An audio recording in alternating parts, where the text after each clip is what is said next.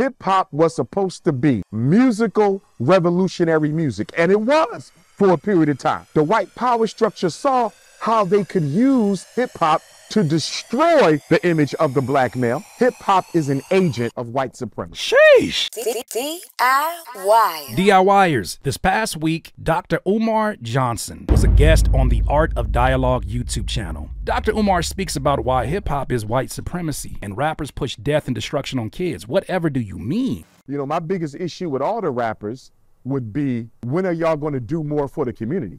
Because see, my issue is this. Right now, we're celebrating the 50th anniversary of hip hop. Do you mean to tell me we're going to let this year-long celebration go by and nobody's going to have a serious conversation about whether hip hop has actually been a benefit or not to the black community? I haven't seen a conversation, a YouTube, a town hall meeting, Sheesh. A BET special. I don't see anybody talking about the ramifications, the negative impact that hip hop has had on the black community. It is a very hard conversation, especially for rappers that are contributors of this culture, especially in a very celebratory year, 50 years, 50th anniversary of hip hop. And just like in any culture, right? We're hyper focusing on this one because this is our focus right now. This is not to say that no rapper has ever done anything good for the community. There's a lot of examples that we can use when we think of folks like Killer Mike. But you know, when he said something, I had a memory that got triggered. Where did all the panels go? South by Southwest, the AC3, they exist. But I always find it interesting how you don't always see video from those particular events unless they allowed cameras in there. And secondly, why are those conversations no longer on primetime TV? There used to be a time, maybe it was before your time, but for those who remember BET at one point, when they had Teen Summit, when they had these even like daytime talk shows that would bring on influential rappers and they'd have an open dialogue about the state of the culture, the state of the influence that rappers have. You don't see those anymore. And I really just wonder what happened to them and why are they not as prevalent as they once were. There was a time that you could see a politician debating with a young Bun B. There was a time that you saw Bill O'Reilly invite Cameron. But there was hurt children. How do you hurt children by promoting to be an entrepreneur and a CEO and to do right by? Looking at a principle. For example. Hold it. You're looking at a principle. Why you don't want to let him talk? You mad. We don't see these conversations anymore. Where are those healthy dialogues?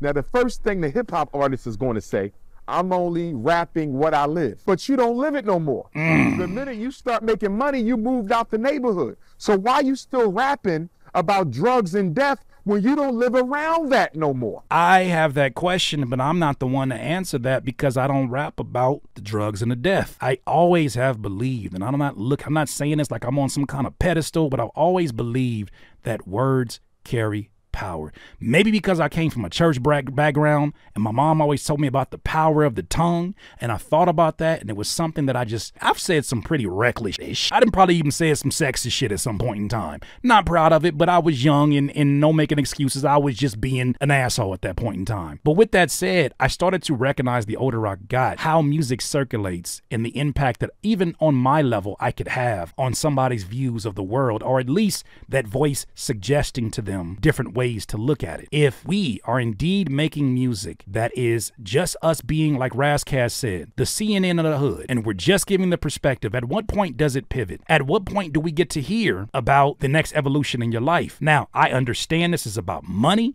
and I understand that at some point in time, somebody's just gonna say the very age-old argument, that shit don't make no money. Yet and still, we do not see people staying with it as consistently as they stick with the murder, the drugs, and the violence. That means you're a hypocrite. If you're telling me you're rapping what you live, you don't live it no more. And if you're so dedicated to telling the ghetto tale, why did you move out the neighborhood? Somebody's gonna have to tell the truth, and I'm gonna tell. Uncomfortable conversations are going to be had today on this channel. I know might not be the kind of controversial stuff that you're willing to see from this channel. I know I like to paint things and make it really easy and digestible. I'm not in the mood for that today. This is a real conversation that needs to happen. If the environment is something that you couldn't wait to get out of, if the lifestyle is something that was a threat to you on a regular basis, you finally have found a route out and you've seen better. You've experienced better. So much so that you're even moving your family away from these environments. When do we actually get to hear the real? Not to say those topics that you're saying are not real for somebody's lifestyle, but when do we hear the real? When I hear a rapper like Future talk about, I don't do nearly the amount of drugs I rap about, my question is, then what do you do? And why don't you rap about that more? I understand it's a rhetorical question. I know why, but somebody got to ask these questions. Why do you send your kids to private schools? So you live in a white neighborhood, you send your kids to white private schools, you moved out the black ghetto the minute you had enough money to do so, but yet you're telling me the reason you're still rapping about death, drugs, jail, and homicide is because that's the life you live. You don't live it no more.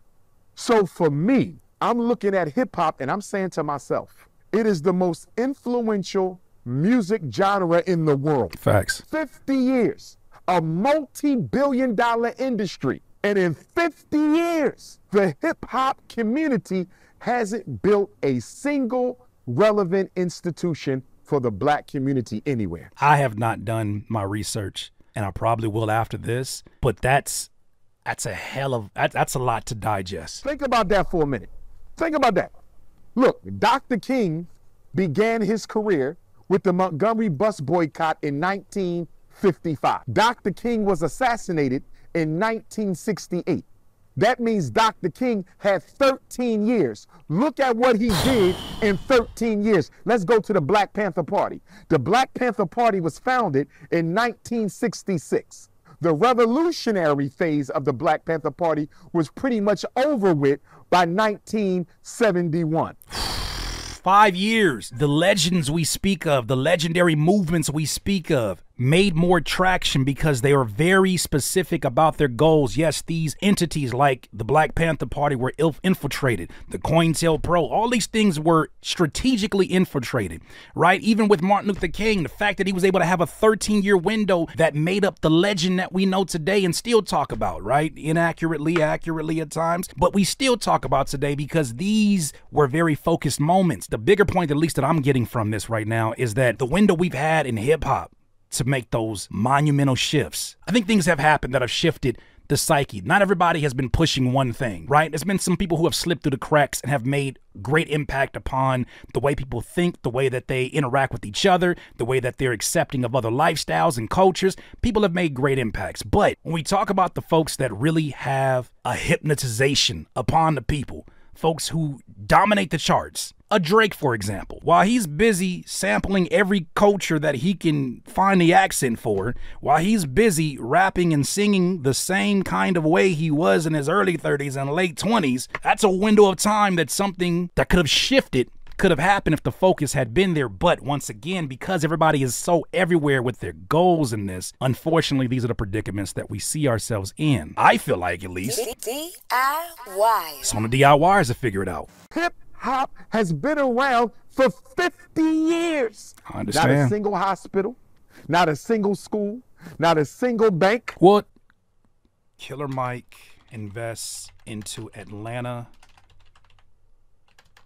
Black-owned bank. Bank Black movement gets lift with $45 million investment in startup whose founders include Killer Mike and Andrew Young. So Killer Mike was a contributor to a Black-owned bank in Atlanta that started something called the Bank Black movement. So I understand the sentiment, but I do think it's important that those who are making the steps in that direction are acknowledged, and I do nothing but tip my hat to Killer Mike because I think that he for sure stands behind a lot of the things that he talks about. How can we call hip-hop a blessing to the black community when that type of money being made off of our culture and the community doesn't benefit from it at all? He's speaking truth. I don't give a shit what anybody thinks about his delivery and what he's saying. This is the reason why shit keeps going around in this vicious cycle in this culture we say that we love. Shit keeps going around in the same vicious cycle because we don't like whoever shows up to talk about it. But the message is still the message, and I wouldn't, oh, no. The message is still the message. This shit could have been delivered by a motherfucking onion. What's going on with you DIYers? Thank you so much for choosing to watch this video. One thing I want to give you a heads up of is that I just released my project called Storm Symphony with my good friend Aaron Barber. Why Why should you care? Because I know you didn't come here for my music. You probably came for the content. If you're a rapper or a music producer, there are added bonuses for you actually purchasing the album. If you're a producer, every sample that you hear that was composed originally by Aaron Barber, you will get a royalty-free pack of 10 melodic loops that you can use royalty-free for your beats to sell, your own music, and all that good stuff. Also, FL Studio has partnered with me to give out 5 copies of FL Studio for those of you that want to start off your production career. But Curtis, I don't know how to use FL Studio. How the hell would that benefit from that? Well, along with one of the other tiers, you're also going to get my FL Studio Beginners course. So this is the way that I am incentivizing those of you that actually still buy music, because you know what? Fine art still sells. And I made some fine ass art on this project that I think you're going to really, really enjoy. Make sure that you go to curtisking.com for more information. Now back to the video. So you come to the community and give out a few pair of sneakers. You come to the community and you throw a couple parties. Hello. And in exchange for some damn turkeys and chickens and some sneakers, you push death and destruction on our children for a living, and we're supposed to be okay with that because you dropped off some clothes and some turkeys. That's the time we on. Call these rappers on a bullshit. As those of us that are in here, we cannot rely upon the most popular people with the biggest platforms to come lead the way, because those niggas is not leaders. Excuse me. Those men and women, sometimes boys and girls, are not leaders. They're bag chasers, DIYers, those of us that know better. That responsibility lays on us now, not just me, because I got a platform. That's on you too. If you feel it in your soul that something is just not sitting right, and you know in your soul there's a reason to pivot, do something about it. It's not acceptable until hip-hop begins to be a blessing for the black community. Hip-hop is an agent of white supremacy. Sheesh. Yeah, that turkey stuff. Somebody gonna have to tell the truth, and I'm gonna tell A it. turkey? We don't need no more damn turkeys. And then the rapper will say, well, we didn't invent violence. You're right. You didn't invent violence. There was gang banging before hip hop. There was drug dealing before hip hop. There was black on black crime before hip hop. But let me tell you where hip hop is guilty. Hip hop glamorized it. Hip hop glorified it. Hip hop put a spotlight on negative aspects of black culture. So no, you didn't create it, but music is a very influential art form. Your brain is controlled by what it hears and what it sees. So we all know people who was influenced by gangster rap and decided to join the gang, decided to start drug dealing, started to gang bang. You know why I don't think that's an extreme statement anymore? There was a point in time where I used to be like, nah, that's cap. Hip hop ain't got that kind of influence on somebody's decision. These are grown ass men and grown ass women who had pre-existing mental health issues, and that was the real contributor to it. Be that as it might or may not be, I think that it's important to zoom back out and say, isn't it interesting that, fellas, I know you can relate to this, when you got yourself a little baddie, you feel me, back in my dating days? Hi, honey. Back in my dating days, you got yourself a little baddie. You got your little baddie. You got your little baddie, you feel me? What did you say when you brought her over your crib for the first time? You got your little apartment. What did you say? I'm going to put the music on to set the mood. So we're saying that music has the ability to set the mood before you get freaky and Netflix and chill. But when it comes to constant conversations about drugs, the constant conversations about really scarcity mindsets, that's where it doesn't have influence. Because you got to remember, hip hop takes off at the end of the radical period of the Black Panther Party, the early 70s. You know why? Because you had all this passion, and young black males needed to take this passion and put it into something. Huey P. Newton just got out of jail. Bobby Seale just got out of jail. Black Liberation Army, some of them are going to jail. So you got all these young black men, but our leaders are being killed. Our activists are being killed. Our revolutionaries are being locked up. But you got this passion. We ain't got the guts to go to the streets. We don't want to get involved in the liberation fight, but we want to do something. So let's create some revolutionary black music. And that was part of the motivation for hip hop. The problem was that after a couple years, the white power structure saw how they could use and exploit hip hop to destroy the image of the black male. And that's when they introduced gangster rap into hip hop. And gangster rap has been dominating hip hop ever since the mid-'80s. So whenever I thought about the idea of revolutionary music, right, I've had mixed feelings about it. Not because it hasn't been like, shout out to Dead Prez, shout out to even as early as like a Nina Simone, right, who made, I think, some really revolutionary music that was ahead of her time. But when I think about more contemporaries like the Dead Prez, when I think about folks like Mos Def that create this revolutionary music, the thing that I loved about those in particular, even to a certain degree Talib Kweli at one point in time, what I loved about that movement was that it felt like the music wasn't trying to be political to be political. I grew up on Public Enemy, Chuck D. You know what I'm saying? Like, my moms and pops both played the hell out of them damn cassettes. That was the energy of the time. My only issue with political rap, and I met this more so in the independent space, is that I would meet up-and-coming rappers, they're not independents, up-and-coming rappers who were political. They were rebels without a cause. They just wanted to be against something. They really hated their relationship with their dad, and they're just using the government as an interchangeable name. They had very empty accusations of the things that they were talking about. They were recycling the shit that they read about that they never actually researched. That's the kind of political rap that I was like, this shit corny. But I will say this, there was some revolutionary music that wasn't like, hi, I'm revolutionary. Hi, look at me. It was, I am already a revolutionary. Let me share with you all the different things that comes along with that. I think about a Dead Prez and a song they had called Mind Sex. They talk about an intimacy in that song that is not just about physical sex like every other rapper is talking about. They talked about connecting with another human being, another woman on a level, a mental level where it's like, that's so much more stronger than what we can do physically. That to me is revolutionary music, because in the time period where everybody's talking about this particular thing, you found a way to make it cool. You found a way to make being smart cool, because so many people will make it out to be, I'm an example of it. I don't want to make this about me, but when folks come to my channel or they listen to me talk, the first thing that they have the accusation of me is, you're trying to be white. I say, well, why would you say that I'm trying to be white when obviously I'm not? Well, because of the way you be speaking. You say shit clearly. You be using big words. I've been hearing that shit since I was in middle school. And at the time, it hurt my feelings when I was in middle school. The older now, I just come from the schooling of like the homie Stevie Crook says. He says, ignorance is weak and being smart is strong. There's a lot of strength in that. And ain't nobody saying nothing about it, and ain't nobody doing anything about it as well. Hip-hop was supposed to be musical, revolutionary music, and it was for a period of time. When you had your Public Enemy, your Mos Def, when you had your conscious rapper, your KRS-One, your Boogie Down Productions, your Poor Righteous Teachers, your X-Clan, your Queen Latifah, you had it. But once that gangster rap came, and the brothers in the city saw that I could sell 1 million records with no radio play and talk about sex, drugs, and this and that, they ran white to it. And so the rapper and the athlete became the role model in the 80s, because that's right around the time that professional black men started benefiting from affirmative action and civil rights set-asides and white college scholarships. And what did they do when they came home from college? They moved to the white suburb. So black professional men abandoned black boys, so they automatically turned to the athletes and the gangster rappers. And that's where we are right now. The role models are the athletes and the gangster rappers.